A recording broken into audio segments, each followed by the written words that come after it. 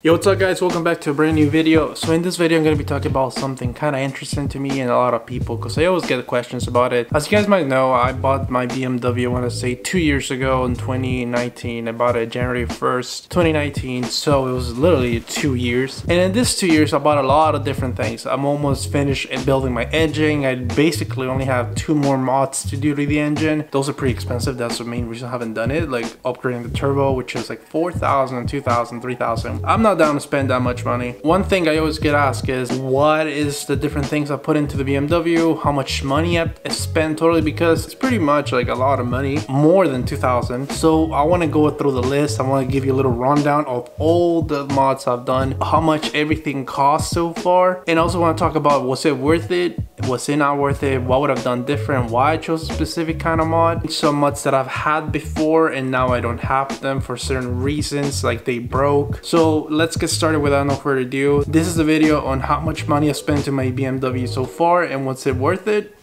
Let's find out. And I'm not gonna be lying to you guys. I'm gonna be using my laptop because I don't want you to guys be like, oh, he's lying about the price. No, I'm gonna be using my laptop to show you specifically how much each part was. I want to write it down because I don't want to forget, because it's a lot of parts. I want to show you exactly how much they were, what website I used. So yeah, let's get started with this. All right guys, so I already wrote down the list of mods that I've done to my car. I'm gonna divide it in 2 different sections, which is the first one's gonna be engine mods, the second one's gonna be visual mods. And I can already tell you, I already wrote down everything that I can name from the top of my head. It was 17 total mods, so I'm gonna be telling you guys specifically what they all are, how much money they are. So let me do a little research right now. I'm gonna write down how much it was and I'll give you the little rundown of how much money it was and what kind of part and what they work for. All right guys, so I just finished writing down each one of the mods. I look up the price and the brands. I remember which brands it was, but just to make sure I looked into my history of my purchases. So like I said, I have 17. I just realized right now how expensive they are. I mean, it's gonna be fun like doing this video because it's gonna be like,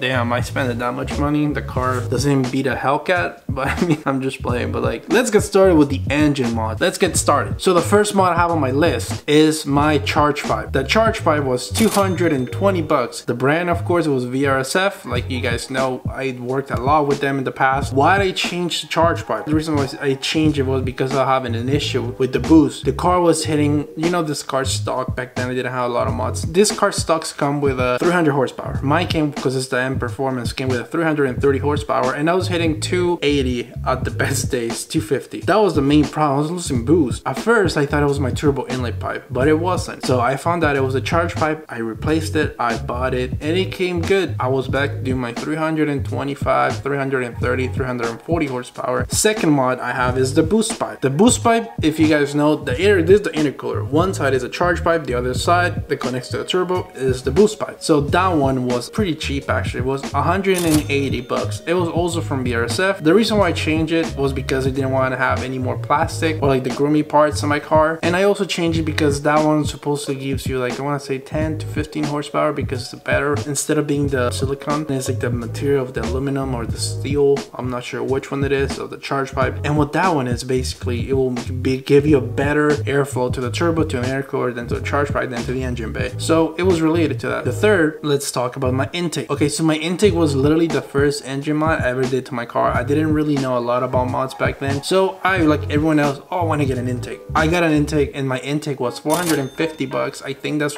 the most expensive one. My brand is MST Performance. I know it was pretty pricey, but I don't regret buying it because that intake looks so good because it's like a fat cone. Honestly, it sounds pretty good. I'm gonna leave, like I said, like sound clips and how it actually sounds.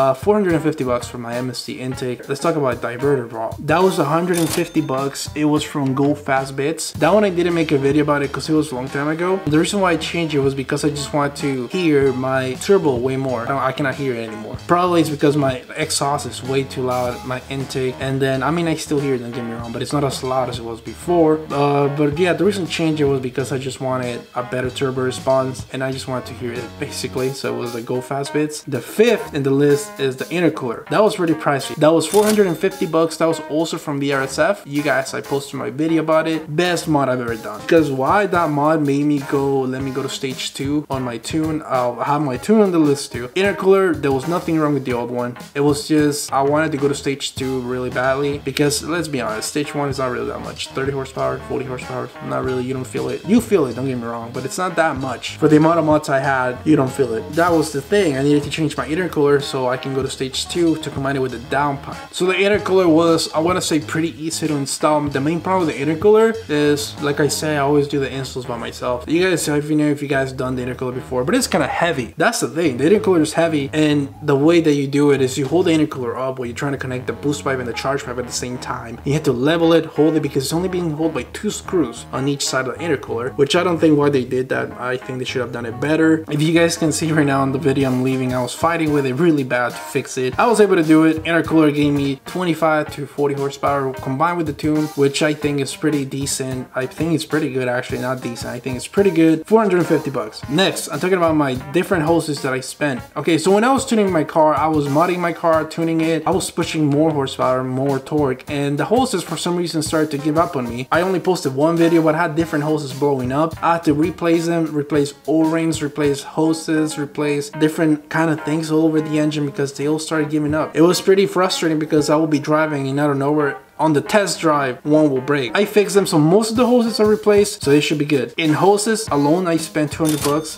Those are BMW OEM. The next was the exhaust. When I bought it was a BMW OEM 335 stock. It was pretty quiet, you guys know. So what I did was, in the dealership, I changed it to the M Performance exhaust, the MPKK exhaust, I want to say it's called, one of those. So the M Performance exhaust was pretty pricey, actually. It was 1,500 bucks, and like I said, it was BMW original. Like I said, I did not make a video about it. First of all, because I didn't make videos back then. My first video was actually, I want to say, my diffuser. The exhaust was 1,500 bucks BMW, and have in mind with all this, I'm not counting labor. I'm just counting how much the price is, because labor, I did all the labor. Exhaust, I didn't do it myself. Like anything with the exhaust, I don't do because I don't know how to weld, and I don't know anything about exhaust, so I don't want to mess up something that I don't know how to do. Okay, move along.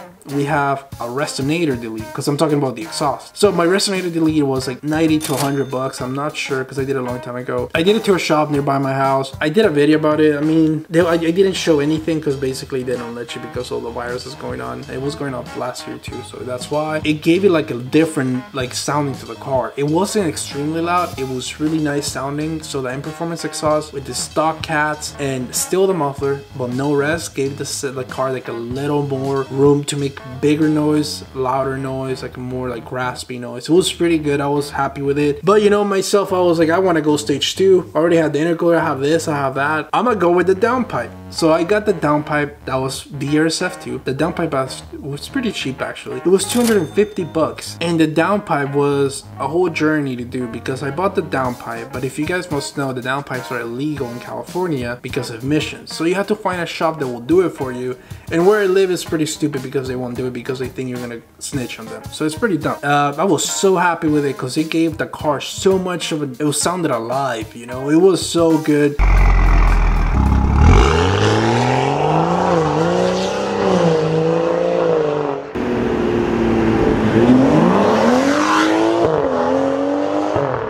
The downpipe make the car completely different. It sounded like a sports car, like a real sports car. I know it's just a 6-cylinder, but if you keep in mind the M3s and M4s are also 6-cylinders and they sound pretty damn good. I gotta accept it's pretty loud. Like it gets annoying, like I said on my video, and it smells. I don't mind the smell anymore. I got used to it, but back then I did. Now I love the smell. I would say the thing that annoys me is the cold starts because they're so loud. When you just downshift to 3rd gear on the freeway and you just floor it, it sounds so good. Like you forget about everything. You just focus on your exhaust. Alright, and the last engine mod I have on my list is my tune. Okay, so the tune is kind of tricky because you can either get an expensive tune professionally installed by someone like in a shop. I'm not gonna name shops because I'm not getting paid for that. The shops, they'll do a tune, they'll do a custom tune for you. They'll modify the parts because they need to work with those parts. So if you have a BMW and you know what you're doing, I want to say that. I mean, I know what I'm doing now because like I've been doing this shit for 2 years, so I'm pretty used to it now. The boot mod is 700 bucks. It's 695, but honestly 700 bucks. You get one map for free, which everyone's gonna do the stage 1 map. And like I said, that tune gives you 40 horsepower horsepower, 25 to 30 to 40 horsepower depending on your luck. Okay, so after that, if you want to get more mods, more tunes, you have to pay another 50 bucks to unlock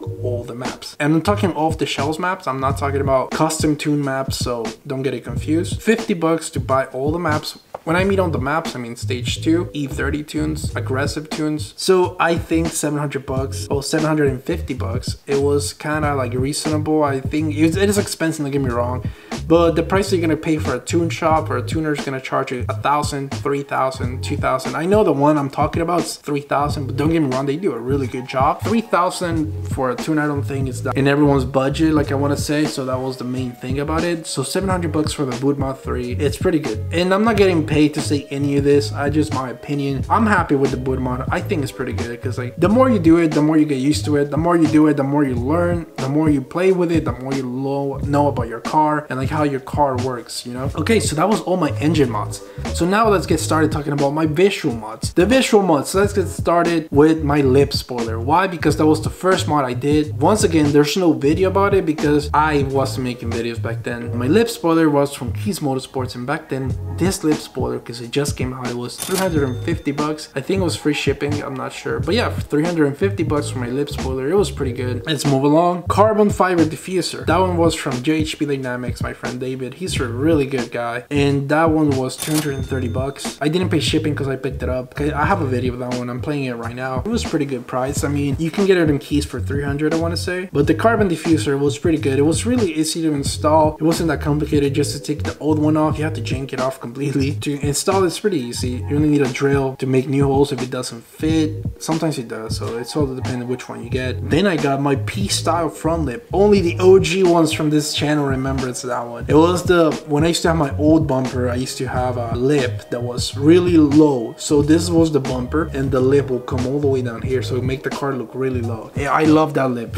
It was the best lip I've seen so far in the market. It was from JHP. It was pricey though. It was 400 bucks, but I got it for 350. The reason why I changed that lip, I didn't change it by the way. It broke. How? Because I was driving on the street like 60 and I hit a possum. The lip just broke in half. It broke from the side and the middle, so it bent it, and the bottom was completely cracked. So it didn't look good, so it was just better to take it off completely. Let's move on to my license plate frame. I just want to put it in because it's a mods that I bought. I bought that one from the BMW place. It was 50 bucks. There's no video about it because I'm not gonna make a video about a frame. It's the M license plate frame. It's pretty nice. 50 bucks. It's pricey, but I like the way it looks. The red star bottom on the car, it's just a little push start to turn on the car. That was 15 bucks or 12 on Amazon, I'm not sure. The easiest install you've ever done. Literally you just get like Play-Doh or like gum, put it in, stick it out, put in the new one. Literally done in 2 minutes. Mirror caps. So the mirror caps, I bought them from Amazon. They were 50 bucks, carbon fiber. Most of the parts they do in the car carbon fiber. I just like the way it looks. I don't like forged carbon. Some people do. If you like it, that's good. I mean, everyone has their taste. I don't like it personally. But my mirror caps were 50 bucks. That was one of the latest installs I did. It was pretty easy to install. I think it was kind of hard to do was taking off the glass part, because the glass part I never taken it out before, so it was so stuck to the little grommets. So I just had to plow it out with a screwdriver, and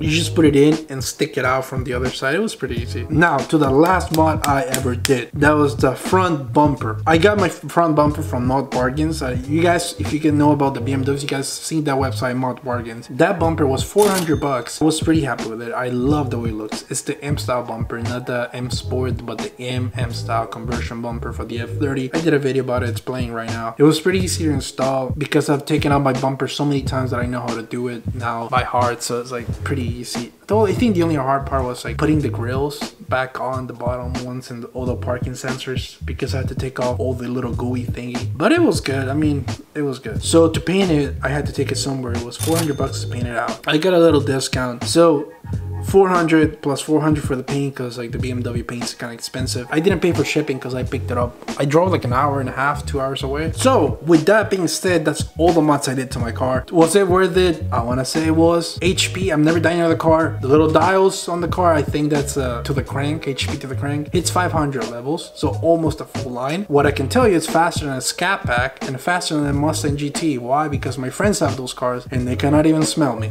So was it worth it? Yes, totally totally was worth it. Was the visual mods worth it? Yes, it was. I feel sad that my P-lip broke. What are you gonna do about it? Move on. Now, let me tell you how much total I spent the car so fast. So let me do the math. I'm gonna use the calculator because I don't know how much this is, so give me a sec. Okay, so I have the total number. I didn't know it was this much. Like I said at the beginning, I thought it was 2,000, 3,000. Okay, so I just added up all the mods I have, all the visual mods I have, and this is the number that it gave me. It's $6,095. Damn, that was kind of pricey. I thought it was gonna be 3,000, but I mean, $6,000. Was that worth it? Totally, hell yeah, it was. So, I knew this was a long video. I just wanted to make it because people asked me about it, how much I've spent it in my car so far. Okay, guys, with that being said, that's it for my video. I have, if you guys don't believe me, I have the list of all the mods I did on my car. I wrote it down, I looked it up. So, like I said, I spent over 6,000 bucks on my car. It was worth it. I don't care. So that's it for the video. If you guys like this video, please give it a like and comment. Share it to your friends, family, whatever you guys. If you guys have a BMW, if your friends have a BMW, share it because it doesn't hurt and it helps the channel to grow. So yeah, guys, with that being said, thank you for watching this video. If you made it all the way this far, you're a real one, because even now I didn't. This is long. That's it for the video. Thank you for staying all this way. If you guys wanted to work on your car, do it, man. If it makes you happy, just go for it. I mean, at the end of the day, what are you gonna spend the money on? Clothes? No, do it on your car, bro. That's it. See you next week.